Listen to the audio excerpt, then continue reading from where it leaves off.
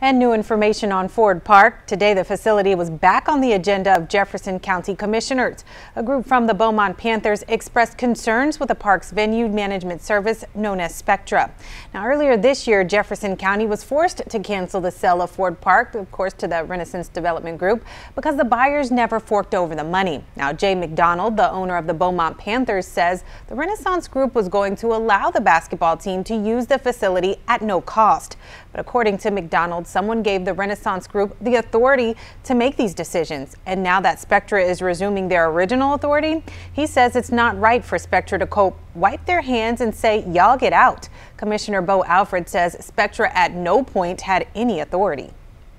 No one on this court has ever given the authority for Spectra to give Beaumont Panthers the okay to play free.